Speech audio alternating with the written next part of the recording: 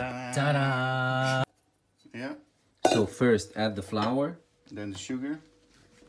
then the Okay. This is very tricky, but I think what you can do is just put it in there, and then once you close it, Yeah.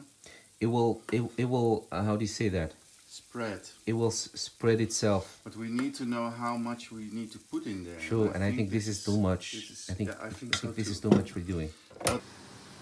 Okay. So let's take a peek. So let's take a look. Oh, look at that. I think they're good. They're very, very cute. Very, very cute.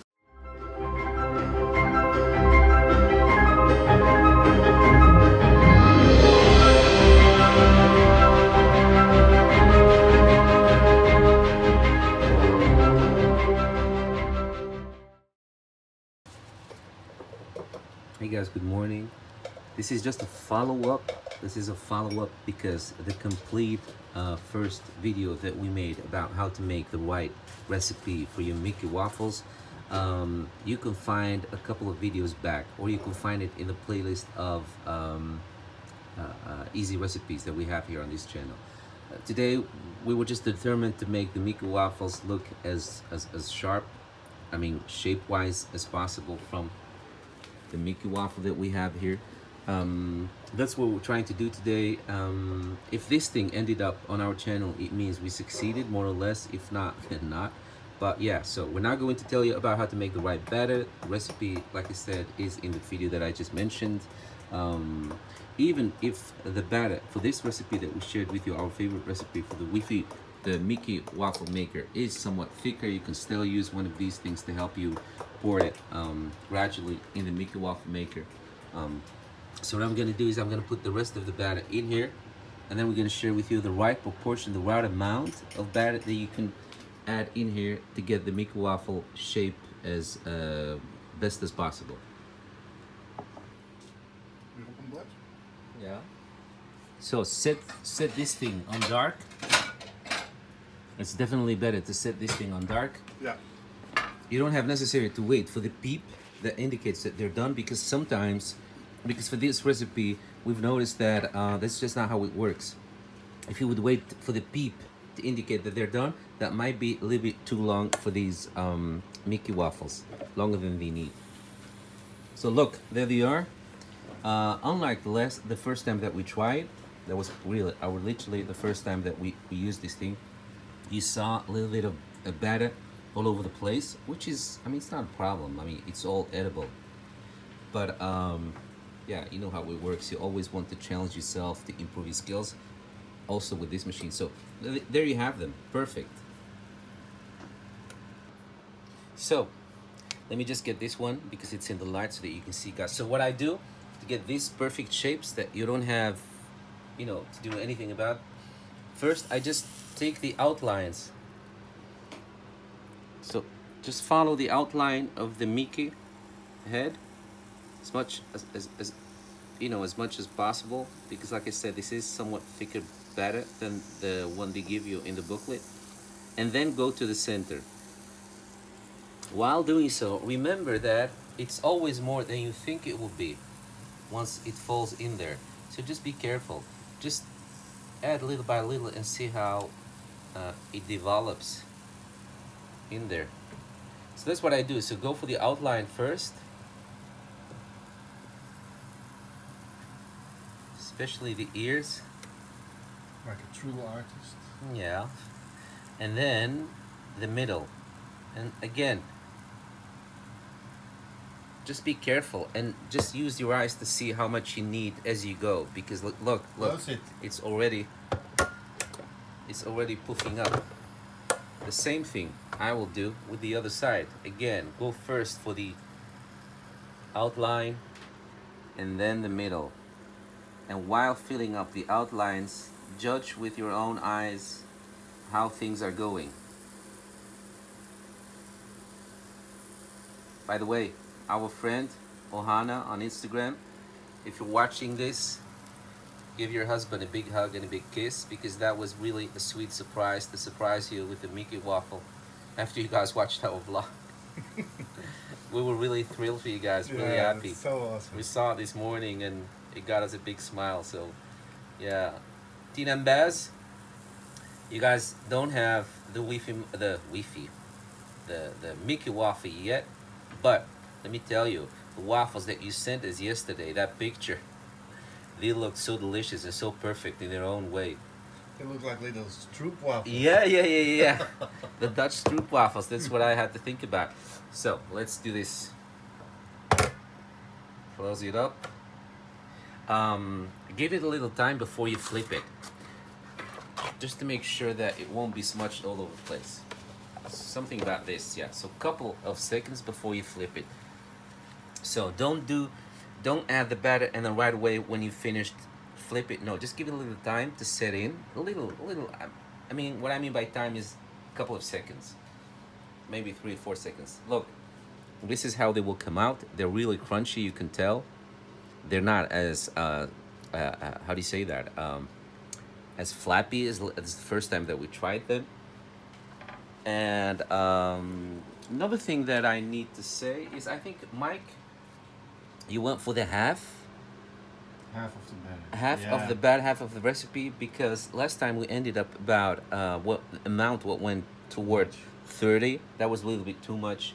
So this time we just made the half of that same recipe that we gave you. We did eat it though. We did eat it, yeah, of course. Eating it is not the problem. It's too delicious. And guys, one thing, I wouldn't go for the Mickey recipe, for the Disney recipe. Look, I can't get over how beautiful they came out. So cute. Let's hope they taste good. Yeah, why wouldn't That's they? the most important part. True. Perfect. They look like those souvenirs that you buy at the parks. Yeah, The like fridge plastic magnets. one. Yeah. But they're real, let me tell you that. Awesome.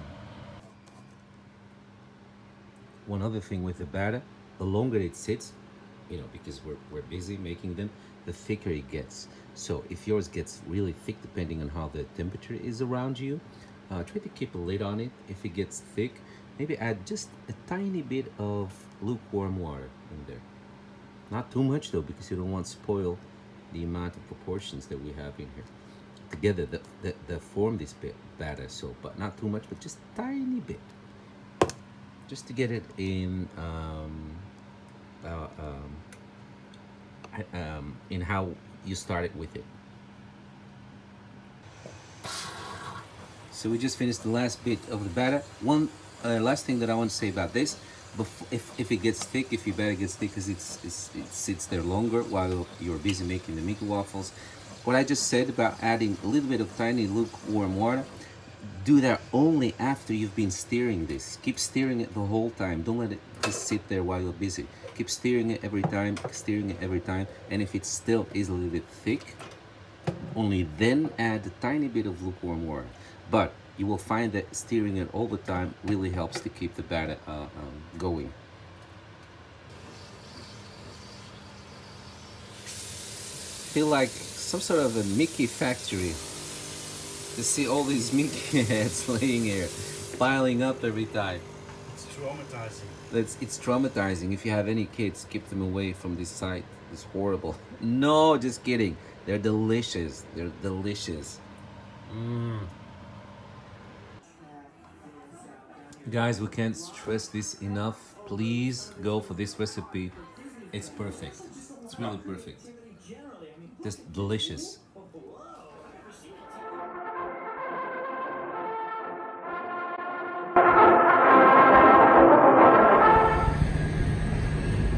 I know we've shared with you this fountain, or what's supposed to be a fountain, many times.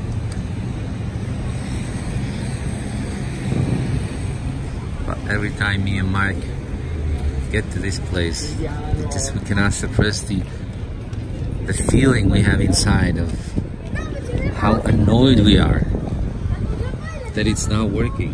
It never works. It's never on, never works. So although it's called a fountain, I think it's more fair to just call it a statue, something.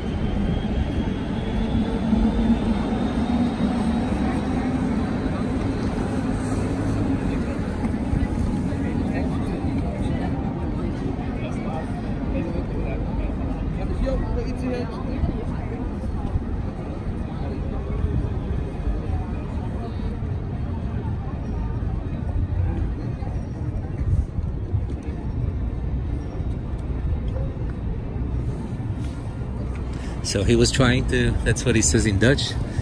So these are two heads. They're supposed to have no gender. Although you can clearly see that they're feminine.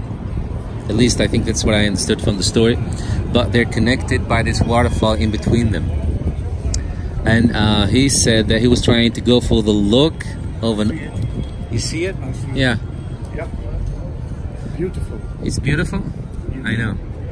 I mean, the artistic aspect of this work is just... It has no value. So he said he was trying to go for the look that looks decayed, so that when tourists look by, they won't be able to pinpoint from what year this fountain, quote unquote, was created. Fountain that worked for 2 weeks. Yeah, it's terrible. Then it flooded this whole area. It flooded this whole area, and then they just closed it all together.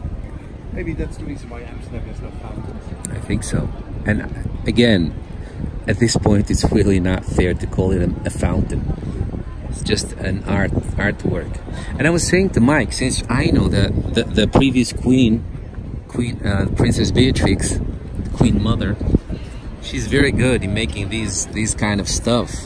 And I said to Mike, wouldn't it have been awesome to have her make something for this square, since it's close to the palace? Because look, there's the Dam Square, that's where the palace is standing. It would have been a nice connection to have the palace and something from the royal house standing here. So there you have it. Oh well.